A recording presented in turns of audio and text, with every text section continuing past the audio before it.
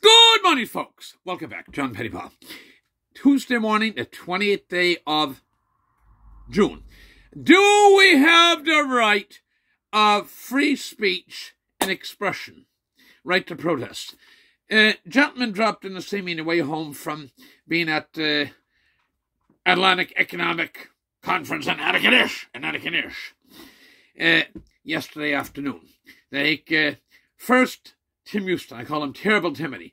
Terrible Timothy, they snuck him in his side door. Stuck him in the side door. See, he doesn't go in any of the protesters, anybody that has a sign up less than complimentary to him and his pal, his buddy, Justin Trudeau.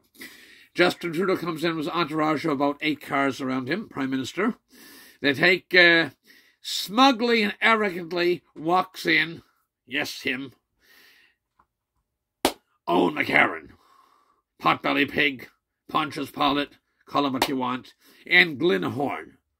The tickets, by the way, folks, are $1,000 each. To be at the conference, it's $1,000 each. So there may be others, but the guy specifically recognized Auld McCarran and Glenhorn, both being paid for their tickets by the municipality of the county of Antigonish. He's in front of one of the buildings. The arrogant, smug little cop comes up to him and tells him, quote, "You can't be here. This is private property. I repeat this, quote, you can't be here. This is private property." He says, where is that written? This is university. And I'm going to point out, go on the other side of the parking lot. Universities in Nova Scotia get at least $600 million from the provincial government in Nova Scotia. At least $600 million. And they're given total, complete discretion what they do with the money. Several generous donors at this university, St. X, and again, more government money for special projects and buildings and so on. They take so, in the pure sense of the word, the university is public property. I don't consider a university private property. My house, your office, that's private property. University, by my definition, is public property. And one more thing at this conference. Very few of the people, with a few exceptions, they're all government types.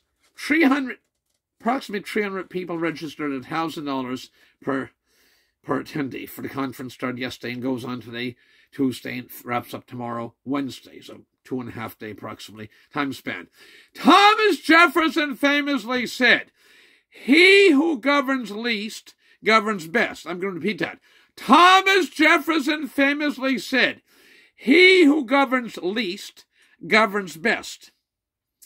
And Milton Friedman, another hero of mine, said, if the federal government was in charge of Sierra Desert, within 5 years, the Sierra Desert would run out of sand. With that, and somebody this morning sent me a video put out by the county of Antigonish, and it just got me all keyed up. It's pure bullshit. Okay? Do they believe in democracy or not? If this is such a friggin' good thing, amalgamation, consolidation, merger, dissolution, constitution like can milk or something, dilute it, evaporate it, carnation evaporated milk, then you add water again to reconstitute it. Why not let the people vote? And I'm going to wrap up. It's the people. It's the foresters.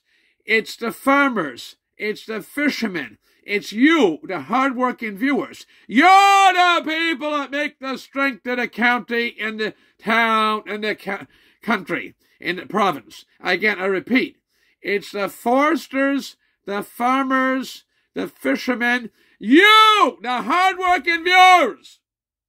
You're the people that generate economic activity in the county, the town, the province, or the country.